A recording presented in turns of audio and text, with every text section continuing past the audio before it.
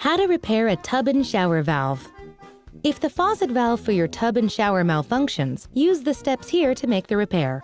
You will need a screwdriver, pliers, an adjustable wrench, a stem wrench, and replacement parts.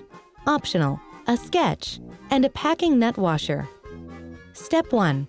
Turn off the water to the bathtub and shower at the shut-off valve. Let any remaining water flow out of the faucet. Step 2. Remove the cap and screw from the faucet handle using a screwdriver, and take off the handle and escutcheon. Step 3. Remove the stop tube and cartridge with pliers if you have a washerless faucet. Washerless faucets use a single knob to control hot and cold water. Make a sketch of how parts fit together as you disassemble them. This will make it easier to reassemble the parts. Step 4. Remove the valve stem if you have a compression faucet with an adjustable wrench. If the stem is recessed, use a stem wrench to remove it.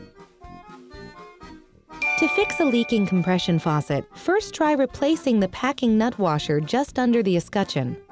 Step 5. Take any damaged parts to a hardware store. Make sure you get the right replacements. Step 6. Replace the damaged parts, reassembling the faucet valve with the new parts in the opposite order in which you took it apart.